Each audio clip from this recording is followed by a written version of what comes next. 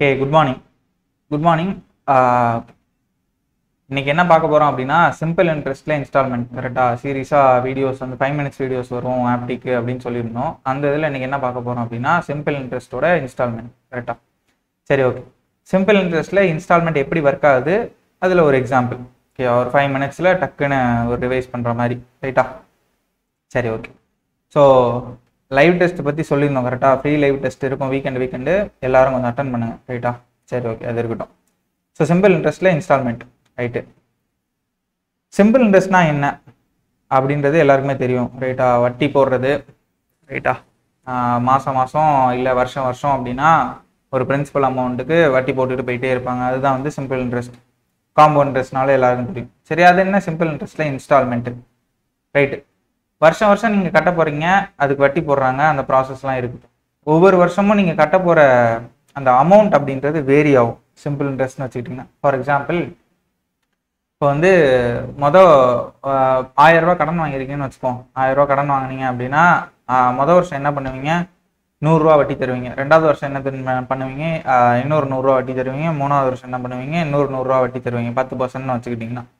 So ஒட்டு மொத்தமாக நீங்கள் என்ன பண்ணுவீங்க, திருப்பி கொடுக்குறப்ப 300 ரூபா வட்டிப்பா, நான் வாங்கினது 1000 ரூபாப்பா, 1300 ரூபா நான் தரேன்ப்பா அப்படின்னு சொல்லி திருப்பி கொடுப்பீங்க. இதுதான் சாதா கணக்காக இருக்கும் சிம்பிள் இன்ட்ரெஸ்ட்ல. இப்போ என்ன பண்ணிடுறான் கடன் கொடுக்குறவன், எனக்கு வந்து நீ மொத்தமாக 3 வருஷம் கழிச்சுலாம் திருப்பி தர வேணாம், நீ வருஷம் இவ்வளோ கட்டு, அதுலேயே எனக்கு வட்டியும் சேர்த்து கட்டிடு அப்படின்ற மாதிரி ஒரு கான்செப்ட் கொண்டு வர்றான். சரி, என்ன அப்படின்னா இந்த முன்னாடியே சொன்னதான் என்னன்னா,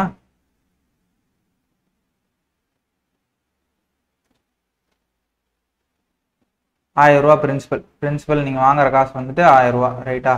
ரேட் பர்சன்டேஜ் வந்துட்டு 10%, என் வந்துட்டு 3 years ரைட்டா. 3 years நீங்கள் என்ன பண்ணுவீங்க, ஃபர்ஸ்ட் இயருக்கு ஒரு 100 ரூபா, செகண்ட் இயருக்கு ஒரு 100 ரூபா, தேர்ட் இயருக்கு ஒரு 100 ரூபா அப்படின்னு கணக்கு போட்டுட்டு மொத்தமாக அமௌண்ட் அவனுக்கு திருப்பி கொடுத்துக்கிறப்ப எவ்வளோ கொடுத்துருவீங்க, 1300 ரூபா கொடுத்துருவீங்க ரைட்டா. இதுதான் ஆக்சுவல் கணக்காக இருக்கும். அவன் என்ன பண்ணுறான், எனக்கு இந்த அமௌண்ட் 3 வருஷத்துக்கு கழிச்சு நீ இந்த அமௌண்ட் எனக்கு 1500 ரூபா தராம நீ என்ன பண்ணு, வருஷத்துக்கு ஒரு அமௌண்ட் கட்டு, ரெண்டாவது வருஷத்துக்கு ஒரு அமௌண்ட் கட்டு, மூணாவது வருஷத்துக்கு ஒரு அமௌண்ட் கட்டு. இந்த 3 அமௌண்ட், இது அமௌண்ட்டுன்னு வச்சுக்காம எக்ஸ்ன்னு வச்சுக்கலாம் ஓகேவா. அமௌண்ட்டுன்னு வச்சுக்காம எக்ஸ் அப்படின்ற ஒரு ருபீஸ் ஓகேவா. எக்ஸ் அப்படின்ற ஒரு ருபீஸா நீ கட்டு. ஸோ இந்த 3 வருஷத்துலேயே எனக்கு அந்த வட்டியும் கணக்காயிரணும், நீ அதே மாதிரி 3 வருஷத்துல இவ்வளோ காசு எனக்கு தரணும் அப்படின்ற மாதிரி நீ கணக்கு வச்சுக்கோ அப்படின்னு சொல்றான் ரைட்டா. இப்படி கொடுக்காம ஓகேவா, இந்த மாதிரி செய்யாம இந்த மாதிரி செய்யறான். ஸோ இந்த இதுல இந்த எக்ஸ் 3 வருஷமும் எக்ஸ்ன்னு காமனா ஒரு அமௌண்ட் தரீங்களா, இதை தான் என்னன்னு சொல்லுவாங்க அப்படின்னா இன்ஸ்டால்மெண்ட்னு சொல்லுவாங்க ஓகேவா. இன்ஸ்டால்மெண்ட் அப்படின்னு இதை தான் சொல்லுவாங்க. ஸோ இன்ஸ்டால்மெண்ட்னா என்ன, அந்த 3 வருஷம் குறிப்பிட்ட அமௌண்ட் நான் கட்டுறேன், அதுலயே எனக்கு பிரின்சிபலும் கழிஞ்சிருது, நான் கொடுக்க போற வட்டியும் கழிஞ்சிருது ரைட்டா. அப்படின்ற மாதிரி கால்குலேட் பண்ணி அந்த இன்ஸ்டால்மெண்ட் போட்டு தருவாங்க. அது எப்படி பாசிபிள், நீங்க 3 வருஷம் கட்டுறீங்க அப்படின்னா எப்படி இது பாசிபிள்.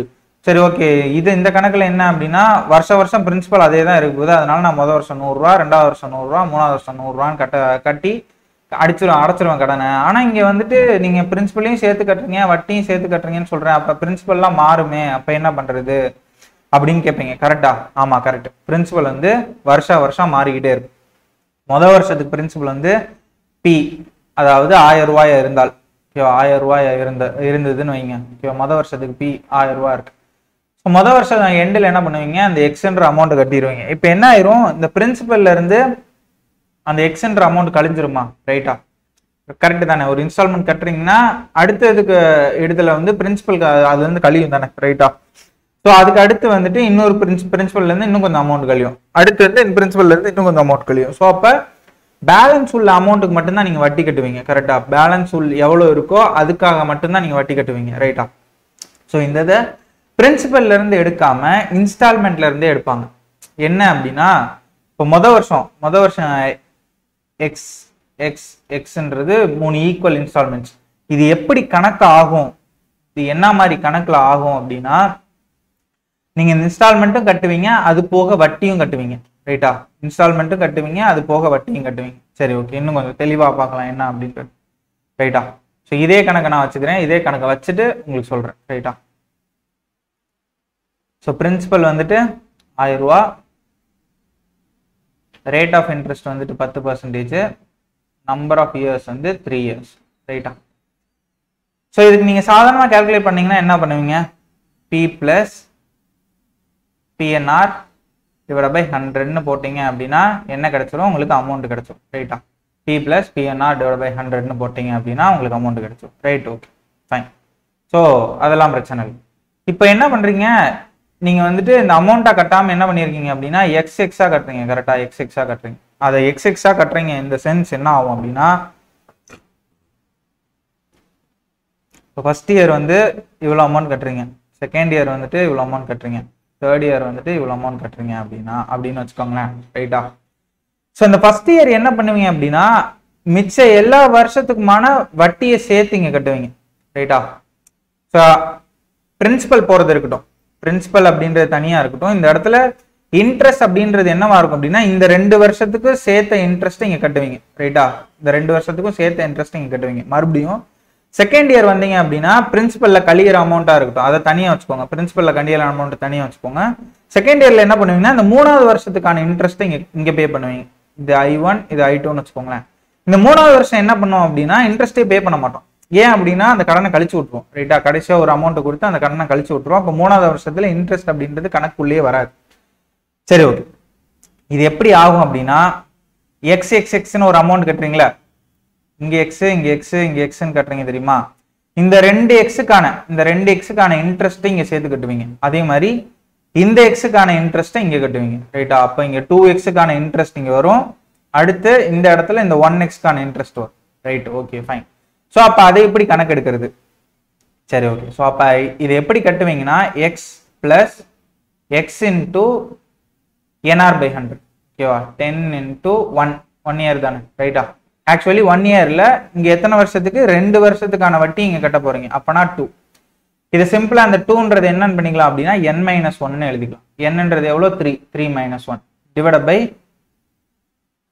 பை 100 ஓகேவா. கேபிட்டல் எக்ஸ், இது கேபிட்டல் எக்ஸ், இது வந்து இன்டூ சைன் ரைட்டா. பிளஸ் அடுத்த வருஷத்துக்கு என்ன பண்ணுவீங்க அப்படின்னா X capital X plus X into 10 interest into n-2 இந்த இடத்துல n-2 ரைட். ஸோ n-2 அப்படின்னா என்ன வரும், ஒரே ஒரு வருஷத்துக்கு மட்டும் கணக்கு இருக்கும். அப்போ 1 டிவைட் பை 100 பிளஸ் கடைசியா ஒரே ஒரு எக்ஸை மட்டும் கட்டி அந்த கணக்கை முடிச்சு விடுவீங்க ரைட்டா. ஸோ இந்த மாதிரி தான் அந்த கணக்கு போகும் ரைட்டா. இந்த மாதிரி தான் அந்த கணக்கு போகும்.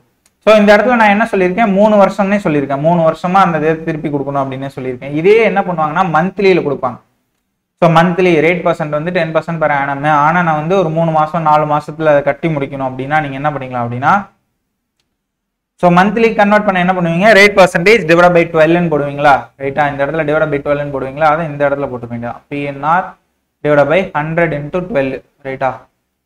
ஸோ அதே இது இங்கே வந்துச்சு அப்படின்னா X plus X into 10 into 2 அதாவது n-1 ஓகேவா. n- எத்தனை இயர் இருக்கோ அத்தனை இயர் ஓகேவா. இந்த இடத்துல n-2 வரும் ஃபர்ஸ்ட், சாரி n-1 வரும், அடுத்து n-2 till n வரைக்கும் போகும் ரைட்டா.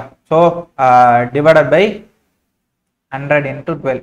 இந்த 12 எதுக்கு அப்படின்னா மந்த்லி கேட்டாங்க. நான் இந்த வருஷத்துல மூணு வருஷம் கேட்டிருக்கீங்க, இந்த இடத்துல வந்து மந்த்லி ஓகேவா. மந்த்லி அப்படின்னு கேட்டாங்கன்னா டிவைட் பை 12 மட்டும் வந்துடும் ஓகேவா. ஸோ பிளஸ் மறுபடியும் எக்ஸ், இது வந்து ஃபர்ஸ்ட் இயர், அடுத்து எக்ஸ் பிளஸ் எக்ஸ் இன்டூ 10 அதாவது rate percentage 10 into n-2 divided by 100 into 12 n-2 into 100 into 12 அடுத்து எக்ஸ். ஸோ இது வந்து 3 மாசத்துக்கு சொல்லியிருக்கேன். இதே இதை 3 மந்த்லி போடணும் அப்படின்னா இதுதான். ஸோ இதை தான் என்னன்னு சொல்லியிருப்பாங்க அப்படின்னா சிம்பிள் இன்ட்ரெஸ்டோட ஃபார்முலா அப்படின்னு சொல்லியிருந்திருப்பாங்க ஓகே. சிம்பிள் இன்ட்ரெஸ்டோட இன்ஸ்டால்மெண்ட் ஃபார்முலா அப்படின்னு இதை தான் சொல்லியிருந்திருப்பாங்க. ஸோ எய்தர் நீங்க இப்படி சால்வ் பண்றதுனால சால்வ் பண்ணலாம். ஸோ இந்த இதை சால்வ் பண்ணி எக்ஸை கண்டுபிடிச்சிங்க அப்படின்னா எக்ஸ் தான் மந்த்லி இன்ஸ்டால்மெண்ட் அப்படின்னு கிடைச்சோம். இல்லை அப்படின்னா நீங்க வேற மாதிரி சால்வ் பண்ணணும்னு ஆசைப்பட்டீங்க அப்படின்னா ஸோ இந்த இடத்துல கான்செப்ட் உங்களுக்கு தெரியும் தானே.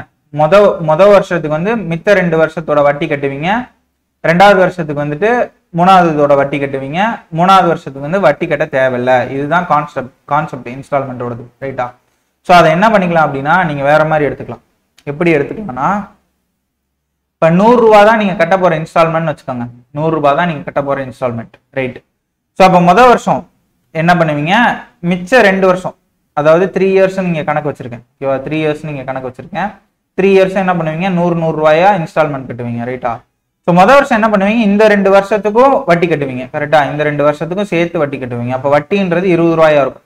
அப்போ எவ்வளவு ரூபீஸ் கட்டுவீங்க, 120 ரூபா இங்க கட்டுவீங்க. 2வது வருஷத்துக்கு என்ன, 3வது இதோட வட்டி கட்டுவீங்க, 110 ரூபா, ஓகேவா? 3வது வருஷத்துக்கு என்ன, வட்டியே கட்ட மாட்டீங்க, 100 ரூபா.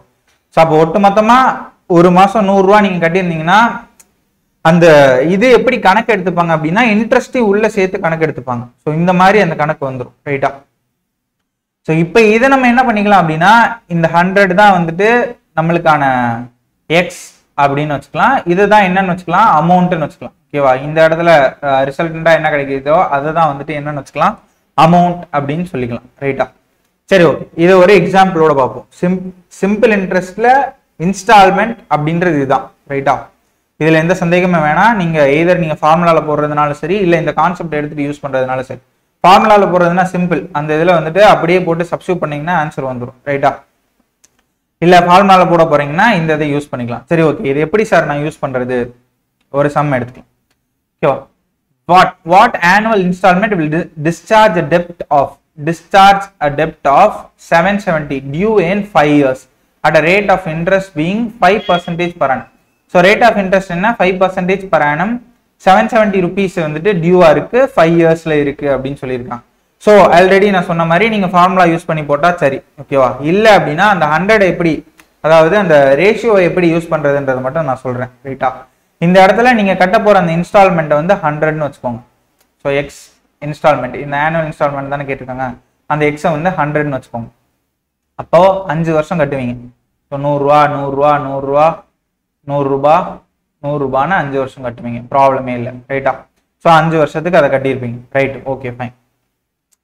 ஸோ இப்போ இந்த இடத்துல என்ன ஆகும், 5 வருஷத்துக்கு கட்டியிருப்பீங்க. முதல் வருஷம் என்ன பண்ணுவீங்க, முதல் வருஷம் நீங்க கட்டுற அந்த இது வந்துட்டு எப்படி கணக்கு எடுப்பாங்க, மிச்ச 4 வருஷத்துக்கான வட்டியை கணக்கு எடுப்பாங்க, ரைட்டா? மிச்ச 4 வருஷத்துக்கான வட்டியை கணக்கு எடுப்பாங்க. அப்படின்னா 5% இங்க ஒரு 5%, இங்க ஒரு 5%, இங்க ஒரு 5%, இங்க ஒரு 5%, அப்படின்னா ஒட்டு மொத்தமா எவ்வளவு கட்டியிருப்பீங்க அப்படின்னா 120 கட்டியிருப்பீங்க. ஸோ அதே மாதிரி இங்க எடுத்துட்டீங்க அப்படின்னா மிச்சம் 3 வருஷத்துக்கான வட்டி இங்க கட்டுவீங்க, ரைட்டா? 115. இங்க எடுத்துட்டீங்கன்னா மிச்சம் 2 வருஷத்துக்கான வட்டி இங்க கட்டுவீங்க, 110. இங்க மிச்சம் 1 வருஷத்துக்கான வட்டி கட்டுவீங்க. கடைசி வருஷம் என்ன அப்படின்னா வட்டி கட்டவே தேவை, ரைட்டா? ஏன் அப்படின்னா அதை கணக்கு கட்டி முடிச்சு விட்டுருவீங்க. ஸோ இப்படிதான் அந்த இன்ஸ்டால்மெண்ட் வந்து ஒர்க் ஆகும். நீங்க முதல் இதை கட்டுறது வந்து பிரின்சிபல் பிளஸ் மிச்ச 4 வருஷத்தோட வட்டி. அடுத்து 2வது கட்டுறது வந்து பிரின்சிபல் பிளஸ் மிச்ச 3 வருஷத்தோட வட்டி. அடுத்து 3வது வருஷத்து வந்து பிரின்சிபல் பிளஸ் மிச்ச 2 வருஷத்தோட வட்டி. அதுதான் இந்த இன்ஸ்டால்மெண்டா கணக்கெடுப்பாங்க, ரைட்டா? அப்போ ஒட்டு மொத்தமா நீங்க எவ்வளவு கட்டியிருப்பீங்க, ஒவ்வொரு வருஷமும் 100 ரூபாயை கட்டி 500 ரூபாய் கட்டி இருந்திருப்பீங்க, ரைட்டா? ஒவ்வொரு வருஷமும் 100 ரூபாயை கட்டி 500 ரூபாய் கட்டி இருந்திருப்பீங்க, சாரி 500 ரூபாய் கட்டி இருந்திருப்பீங்க. ஆனா அது பிரின்சிபல் பிளஸ் வட்டியா சேர்த்து எவ்வளவா கணக்கு ஆகும் அப்படின்னா 550 ரூபாயா கணக்காகும், ஓகேவா? 550 ரூபாயா கணக்காகும் பிரின்சிபல் பிளஸ் வட்டியை சேர்த்து. நீங்க கட்டியிருக்கிறது என்னமோ 100 ரூபா தான், ஆனா அதுக்குள்ள பிரின்சிபல் அண்ட் இன்ட்ரெஸ்ட்னு சேர்ந்து வரும்ல, அது எவ்வளவு இருக்கு அப்படின்னா 550x அப்படின்னு இருக்கு, ரைட்?